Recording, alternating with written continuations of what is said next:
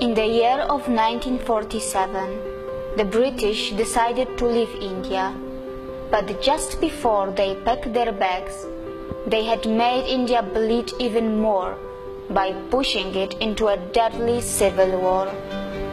Who would have thought at that time that just in a few decades, Indian companies would be buying and taking over the top British brands like Jaguar, Range Rover, or the famous tea brand that we know as Tetley? Who would have imagined that an Indian brand Tata would buy a steel company, Corus, and provide jobs to the British in their own land, but without making it a colony? Actually, I will not be very surprised if this video will shock the international community a bit. When you hear the word India, the images that come to your mind are something like this. When the media in your country talks about India, they show you clips like this. But what they are not showing you, and what they are actually hiding from you, is that India also looks like this.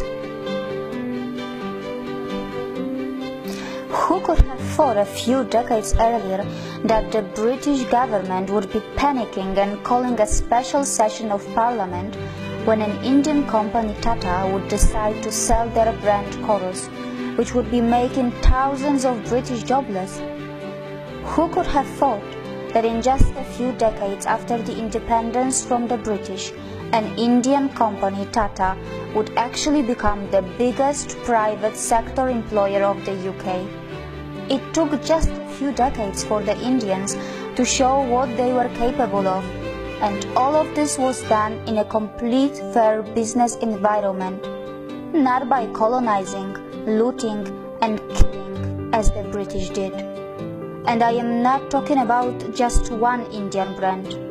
Today, there are many brands and individuals from India who are creating huge business empires on the land of the UK. But Indians are not here to take any revenge or prove a point. They are just doing what they have been always good at. And that is not just yoga, Ayurveda or IT.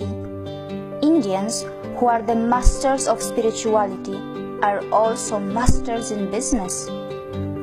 Indian economy has finally gained momentum. And mind you, it has not got to the 5th gear yet. Probably it is still in the 2nd gear. But what is surprising, that even in the 2nd gear, it has already become the fastest growing major economy in the world, already taking over China in that regard. And India still has so much of unutilized potential which is lying in its reserves. Now let's talk about the major industries of India. IT sector. India is the world's largest sourcing destination for the information technology industry, accounting for approximately 67% of the 124 to 130 billion US dollars market. India ranks 3rd among global startup ecosystems with more than 4,200 startups. Science and technology. India, a country which is a nuclear power, also ranks 3rd among the most attractive investment destinations for technology transactions in the world.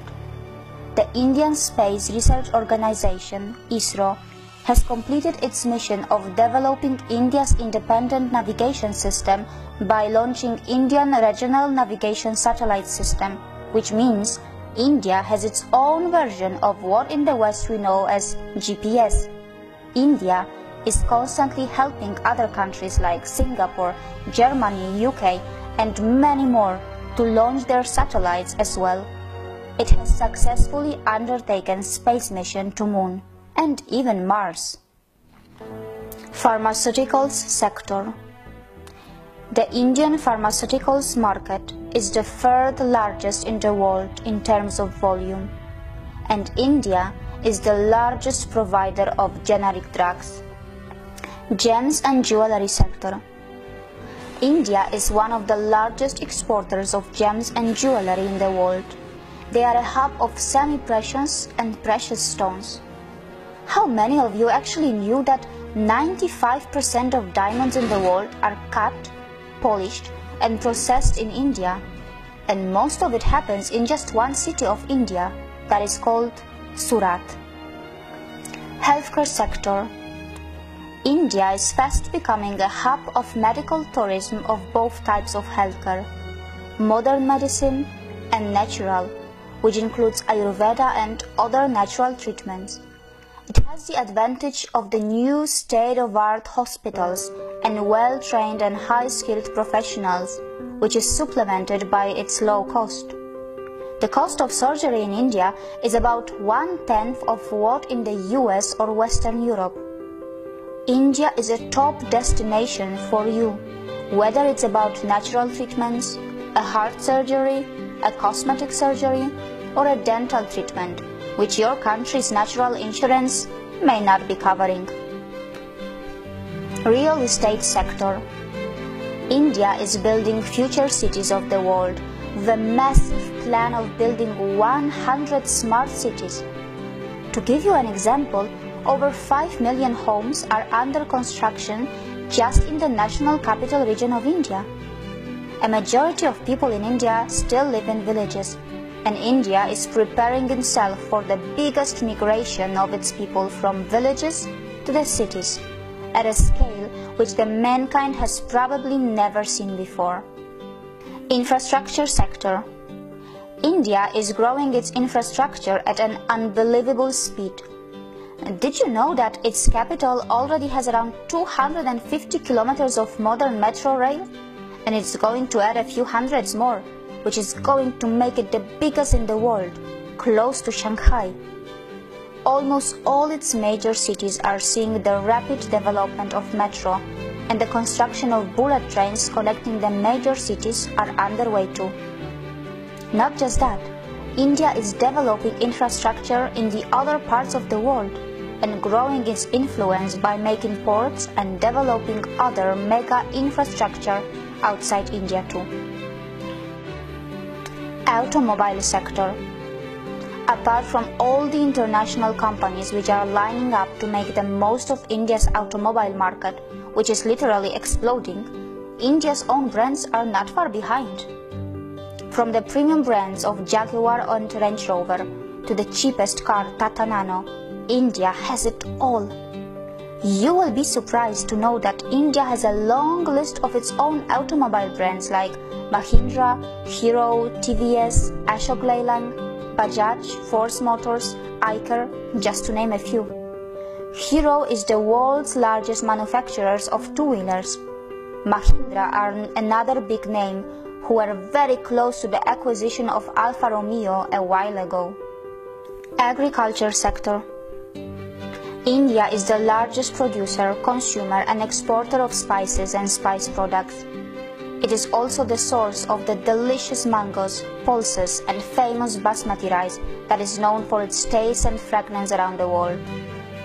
The good news is that the northeast part of India has its agriculture based on the traditional organic farming, which has been untouched by the failed scientific experiments of fertilizers and genetic seed modification. How many of you actually knew that India, which is nearly half in area of China, and the US actually has more arable land than China and is second largest in the world, only marginally behind the US? Also, other sectors of India are worth a mention here, such as cement industry, which is the second largest in the world. Also, India is growing rapidly in biotechnology, aviation, banking and insurance, film industry, media and entertainment, and many more. It is also a big exporter of textiles, which includes finest silk, pashmina, leather and marble. Besides, how many of you actually knew that some of the top brains in the world are either Indian nationals or of Indian origin? Sundar Pichai, an Indian who has studied in the Indian Institute of Technology, is now the CEO of Google. Satya Nadella, who is the CEO of Microsoft, is a graduate from Manipal Institute of Technology in India. The CEO of Adobe Systems is also an Indian, and his name is Shantanu Narayan. And these are just a few names. There is a long list of global CEOs from India. So no matter where you are in the world, whatever country you may belong to, whether you are a young boy or a girl, in a primary school or a college, you must know that sooner or later you will have to have something to do with India. And it is inevitable because India is fast establishing itself as a top 3 economy of the world, and its true potential is even bigger than that. So it's better that you start educating yourself about the rising economic powerhouse that we know as India, because your future belongs here too. And as I have said earlier, India is not just developing, India is reclaiming. See you again.